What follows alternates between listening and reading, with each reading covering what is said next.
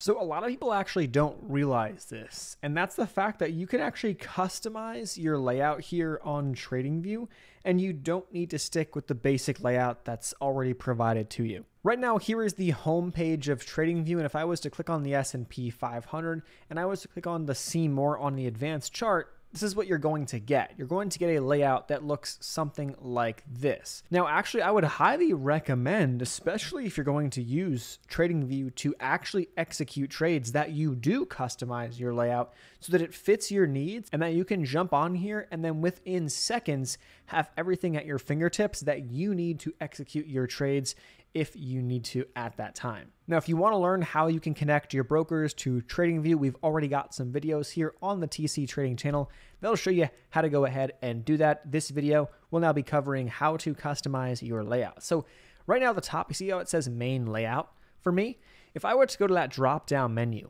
right, and I was to go to new layout, we're going to have a fresh, clean slate to start from. And what you're going to notice is that it's actually quite similar, because I haven't really done too much to customize my layout. But in this video, we're going to do exactly that, and we're going to customize my layout as if I was going to be trading the micro E-mini futures right here on the NASDAQ. So on the right-hand side, this is where you're going to find a lot of the goodies.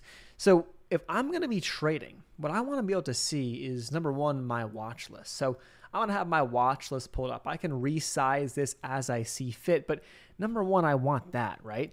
The second thing I want is I want to have an order entry panel. For me, I'm going to go ahead with the DOM, the depth of market. It's going to be able to show me where buyers and sellers are stacking up on the bid and ask at different price points, and I like to use this to execute my order. So for example, if I wanted to get in and I can set a bid price right here, you'll see that it'll pop right up once I log into my account, just like that. So there's my buy limit. It is now set, and I can adjust this as I see fit if I want to. We're kind of coiling up. So to be honest, I'm not really too interested right here.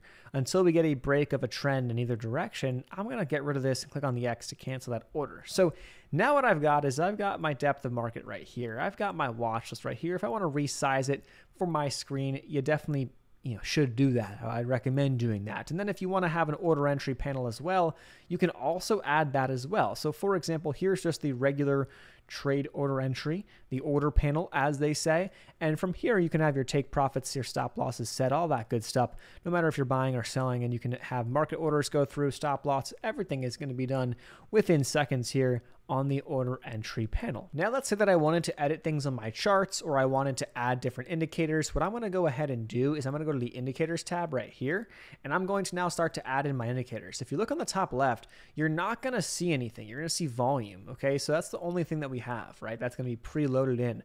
If I want to click on the eye emoji or the eye icon here, that'll hide the volume.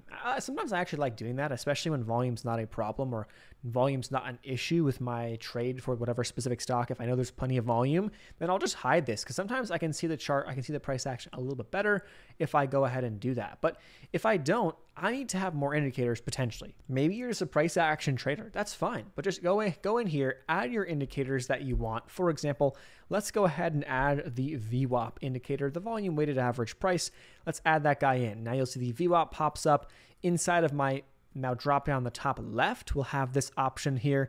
It'll have volume and VWAP. All my indicators will now pop up here. If I want to edit them, I'll go to the little settings icon and I'll go ahead and edit them. For example, I don't like the upper bands. I don't like the lower bands. Screw the bands. I just want the VWAP, right? I just want that one simple line across my screen. I'm going to go ahead and customize this, by the way, just so I can make the line. I like looking at white. If I have a dark background, I like to make this line a little bit thicker, just so it's a little bit easier to see and not as thin, because sometimes you're using a thin VWAP, but you can see a lot of wicks through it. You're going to have a lot less wicks going through the thicker that line is. So that'll be what I like to do. Click on OK. Now it's set. Okay. Let's say you go ahead and you load this bad boy up with everything that you want, right? All the indicators that you want, your different widgets, your trade options, all that good stuff.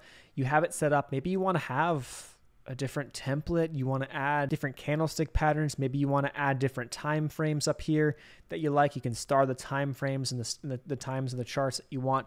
Once you have everything that you want on your TradingView layout, then you'll go up into the top right, see where it says unnamed. Let's go ahead and select, or let's go rename this, by the way. So drop down menu. Let's go see where it says unnamed right here. Let's go rename, and let's go with, I'll just go test. because what I got on my other one is fine. I have it set as the main layout. I'm going to go to test, and now we've got our layout. Say I want to go to a different layout, drop down menu. Let's go to the main layout, pop it back on up, and what are we going to get? Boom, boom, boom. We're going to have our main layout right in here that we want to use.